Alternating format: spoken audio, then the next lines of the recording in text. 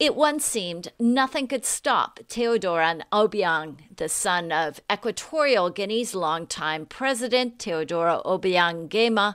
He has long lived the high life, funded, critics say, by his oil-rich country, where most people live in poverty. But justice is catching up to Obiang. He's faced legal action in the United States and Switzerland, forcing him to give up millions of dollars in assets.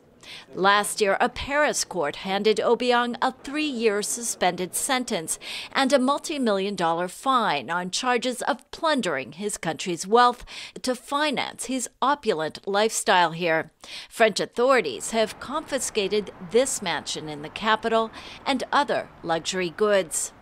Equatorial Guinea is appealing the case in France's highest court. If it loses again, the property, estimated at more than $100 million, would normally go to the French treasury. But a newly passed measure in France's National Assembly could instead return the assets to poor communities in Equatorial Guinea. It's really important to really tell our citizens and the citizens of the world in those countries, in Africa, in Asia, in Latin America, that France and other countries will not allow dictators or sons of dictators to take money that is not their money, and that France will prosecute them, that France will take back this money, and that will use this money to do development cooperation. The measure still needs approval by the French Senate.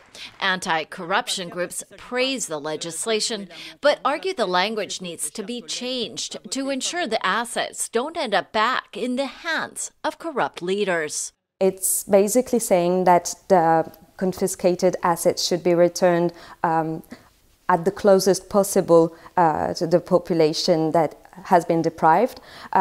So we believe this wording to not be precise enough. Accountability and transparency, this is absent from the law at this point. The legislation could affect other high-profile cases underway here, among them that of Rifat al-Assad, uncle of the Syrian leader Bashar al-Assad. A Paris court sentenced Rifat al-Assad to prison last year for money laundering and misappropriating public funds to buy French real estate. He, too, is appealing his conviction.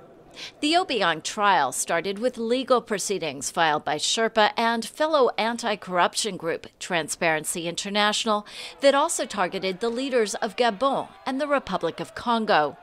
Some from Equatorial Guinea are following the events closely. This is a family that for 40 years, for 4 decades, have ruled a country as if it was their own private fiefdom, without any accountability. So the fact that the French have gone as far as taking this case to the Supreme Court, it's very meaningful.